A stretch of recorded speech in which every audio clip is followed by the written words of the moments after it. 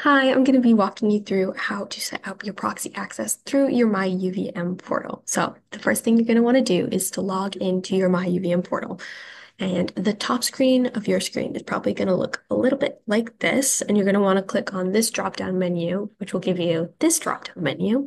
Then you're going to want to click on Student Financial Services, which will then give you this drop-down menu. And then you're going to want to click on Explore Student Financial Services. This will lead you to another page, which will have a bunch of boxes that look a lot like this, and they'll just have different things on them.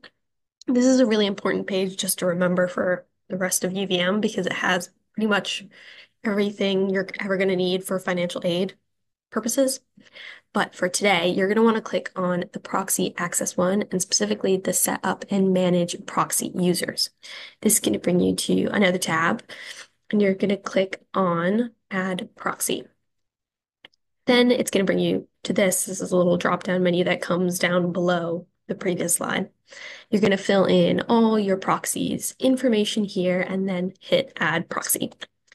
This will set them up as a proxy and their first name, last name, and their email address should show up where this white box is. There's a white box because this is a screenshot from my page, so obviously I can't show you my proxy's information, but it should show up right here. So then you're going to want to click Expand.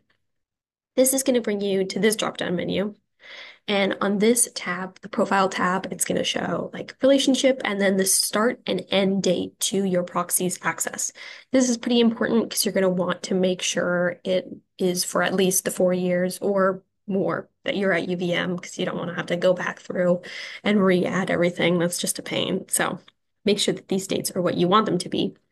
And also something super important here is the reset PIN button. So a lot of the time proxies will lose their PIN or forget their PIN or it just goes missing for some reason and you got to reset it.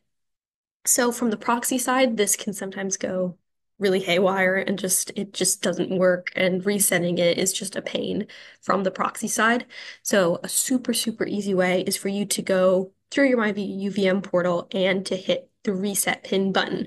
This will prompt your proxy to reset their PIN and kind of bypass all the stuff that can go wrong and is a much easier way to do it. So remember that.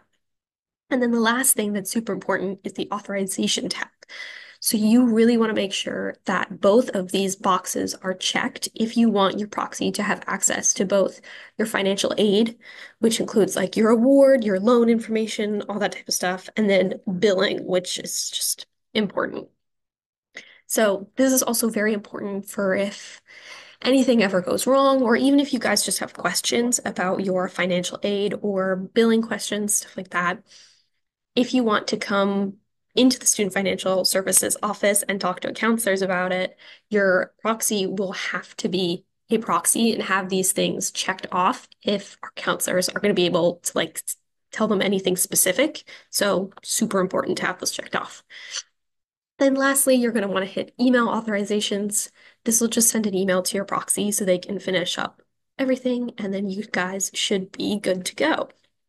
So that's it. Hopefully this was helpful. Thank you so much for watching. And if you have any more questions or if anything isn't clear, feel free to email SFS or give us a call.